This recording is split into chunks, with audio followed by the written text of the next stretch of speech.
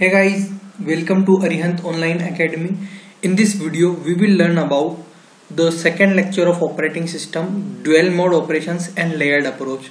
As we have discussed in previous the basics of operating system, and as we are discussing each and every topic from very basics, so this is just lecture number 2 and we will further deliver the next lectures in our upcoming videos. So please subscribe our YouTube channel and press the bell icon button so that you can get much more updates from our channel and you can score more in your exams, right? So let's start the dual mode operation. So what is dual mode operation, right? In operating system, in the hardware level, instructions are executed in two different modes. Okay, in hardware level, if we want to execute the instructions, then they are executed in two different modes. What are they? As they are executed in two different modes, that's why they are called as dual mode operations, right? Now the first is user mode, or you can also say that non-privileged mode, and the second is kernel mode. You can also say kernel mode as a privileged mode or system mode or supervisory mode, right? So these are the two types of dual mode operations which are just using in operating system. User mode is non-privileged and kernel mode is privileged. Now you just need to take information that mode bit, kernel mode is represented by bit 0 and user mode is represented by bit 1. Why we used bit representation for kernel mode and user mode, you will learn in our next upcoming slides, right? Now user mode, you can also make it as a memory structure or in a operating system wise, that user mode is a non-privileged mode and kernel mode is a privileged mode. You can make diagram, you can simultaneously make notes of yours in your copy by pausing the videos at the several intervals, and after that you can resume the video and you can also make current notes so that you can revise it properly, right? Now the dual mode operation is used in order to provide protection and security to user program and also operating system from errant users. Means the basic goal of dual mode operation is that we want the protection and security to user program. That's why we use dual mode operations, right? Next is, it is purely decision of operating system. Okay, it is purely the decision of operating system in which particular mode instructions has to be executed. And generally privileged instructions are executed in kernel mode and non-privileged instructions are executed in user mode. So these are the theoretical points. You may have the knowledge of it so that you can get much and more concept from that, and you can't confuse in our upcoming concepts whether we will use this concept, right? So this is a theoretical point, is very important for the GATE, NET or whatever exams you are preparing for company purpose or whatever, right? Because these points make you conceptually strong from the basics of operating system. Mode bit is used to identify in which particular mode current instructions are executing, right? Suppose if you are using 0 bit, then we have discussed here, means kernel mode is using, and if the bit will be 1, then you can also identify that it is a user mode, right? So mode bit is used to identify in which particular mode current instructions are executing. The second is, the operating system always runs in kernel mode by default. This question may be asked many times in theoretical type questions, that operating system always runs in kernel mode by default. In which mode operating system runs? So you can answer it as kernel mode, right?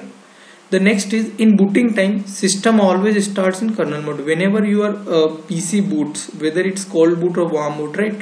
So at the booting time, system always starts in kernel mode, and the mode switching takes very less time compared to process switching. This is also asked in one time in a reasoning type question, that mode switching takes greater time or less time, right? So mode switching means from kernel mode to user mode, it takes very less time compared to process switching, right?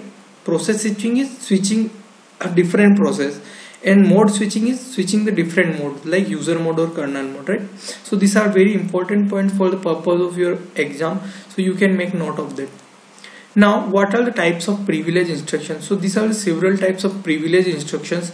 IO operations, input output operations, context switching, disable the interrupt, जो interrupt आते हैं उसको आप disable करते हैं, वो भी privilege instructions है.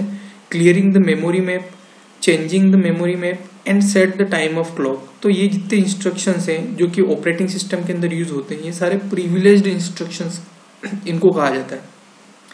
ये आप थ्योरेटिकल पॉइंट के हिसाब से इसको तैयार कर सकते हैं कि किस टाइप के क्वेश्चंस वहाँ पे आ सकते हैं, दे सकते हैं 2 set, privilege instructions and non privilege instructions, and you have to match out the set 1 to set 2. So for that you have to know all this about it.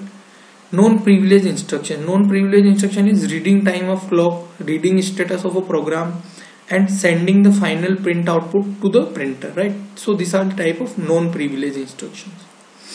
Now layered approach. What is the layered approach? So these are the type of layer approach. You can make a diagram of this. This layer 1 is process management, then memory management layer 2, file management layer 3, device management layer 4, and protection and security is layer 5. This, whenever you want to design any operating system or whenever you want to implement an operating system, we work in layer wise manner so that we can manage each and every aspect of operating system in specific layer. Means if we want to modify file management, then we did not disturb memory management or device management, right?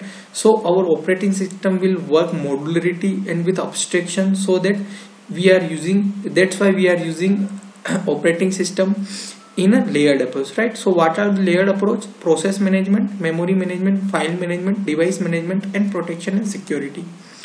Design and implementation of operating system will be done in multiple layers as per the functionality. Main advantage of the layered approach is modularity and abstraction. So modularity and abstractions are the main advantage of layered approach. Modularity means if any layer is getting updated, then it will not have any effect on other layer. It means it is easy to modify or change, right? Suppose we want to modify or change protection security layer, then we will just want to modify this layer, or we want to edit in this layer, right? So this other layers will not get disturbed by that. So this is the best advantage of the layered approach, right? So layered approach is best approach if we talk about operating system, because it will work in a modularity and abstraction manner. So guys, this is over from our side from this lecture. In our next lecture we will discuss about process management, right? And these are very basics, as I have discussed from you that we will discuss from very basics, and we will try to cover each and every topic so that you can get much and more knowledge from our side. So further, if you have any kind of doubt or query, you can comment us, so we will try to solve your query on our social pages. So guys, please subscribe and please press the bell icon button so that you can get more and more updates from our side. Thank you so much guys. Have a nice day. Jai Hind, Jai Bharat.